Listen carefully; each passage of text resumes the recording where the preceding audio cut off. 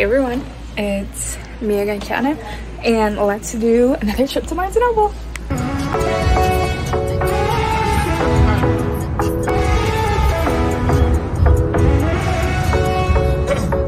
That happened last year when a guy drove his car into the... Open the door for me, be a gentleman. Be nice. You're such an ass. Why would you open that door?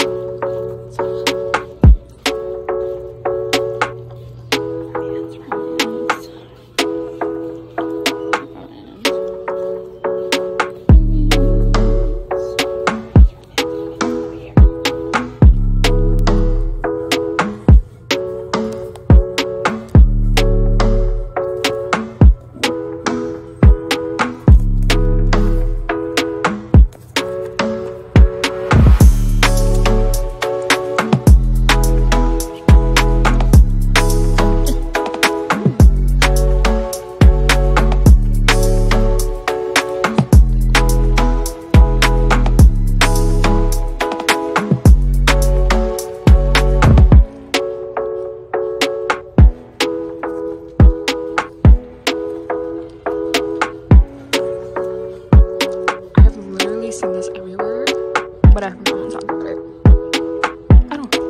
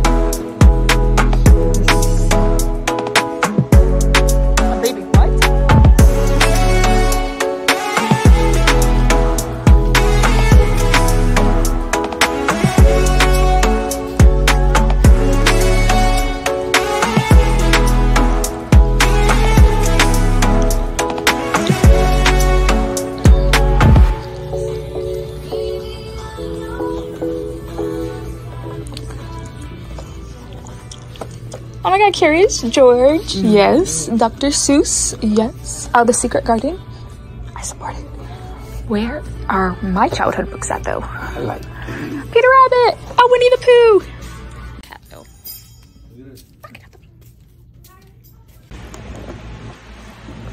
Okay, so I'm back. Went to Barnes & Noble and didn't do as much damage because I got my boyfriend to buy me one, but I still got a bag. I think I have 3 books, 4 books, 3 books, and I know about books in a Funko Pop. So I got Cinderella because I slowly want to buy all of the princesses. I have just Ariel. She is the only princess I have besides like Alice, and I have Belle, but I don't have Belle in like this edition. So Cinderella, I do not keep her in the box. So sorry for you guys who do, but I don't. And then I bought the Barnes & Noble exclusive edition of I Kissed Shara Wheeler by Casey McInnes. She is a auto-buy author for me. I have bought and read Red, White, and Royal Blue along with Stop. So this one is about a girl named Chloe Green, and she is so close to winning. She spent the last 4 years since her mom moved her from Southern California to Alabama for high school dodgy, gossipy classmates and the administration of Willow Grove Christian Academy, the goal that kept her going, winning valedictorian. Her only rival, prom king Shara Wheeler, the principal's perfect progeny. But a month before graduation, Shara kisses Chloe and vanishes. On a furious hunt for answer, Chloe discovers she's not the only one Shara kissed. There's also Smith, Shara's longtime quarterback, sweetheart, and Rory, Shara's bad boy neighbor with a crush. The 3 have nothing in common except Shara and the annoyingly cryptic note she left behind, but together they must untangle Shara's trail of clues to find her, and it'll be worth it if Chloe can drag Shara back before graduation and beat her fair and square. Thrown into an unlikely alliance, chasing a ghost through parties, break-ins, puzzles, and secret reveals on Monogram stationery. Chloe starts to suspect there might be more to this small town than she thought, and maybe more to Shira too. So yeah, I think the exclusive edition is literally just a cover because I know it's like green. So it's so pretty. I'm so excited to have this. That's what the back looks like. Okay. And then, okay, yeah, so I only bought like 3 books.